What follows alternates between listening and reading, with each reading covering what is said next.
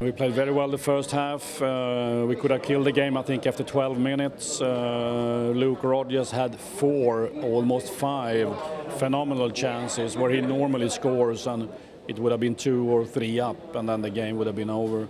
And then, of course, as we said on the bench, then we suddenly have one of those days. We don't take our chances, and of course they got a penalty.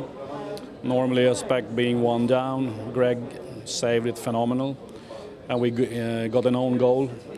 Go into the locker room with winning 1-0. Started not the way we wanted the second half. Looked a little bit scary. Ended up our attacking game at Greg Sutton, who had to kick it long. So, but then more and more we got into the game, and the way we controlled the last 15, I'm happy with that. I think it's a big stress reliever, to be honest with you, because we've had some difficult runs here in the past month, and so it was good to get those 3 points. And we didn't make it easy on ourselves, but it shows the character of the guys to be able to secure those 3 at home. I know it sounds easy to say, but sets kept us in the game. That's basically what it was. I don't know if we would have been able to come back and win the game after that. It seems like we are doing it quite often during the season, since the beginning of the season. Sorry, to come back.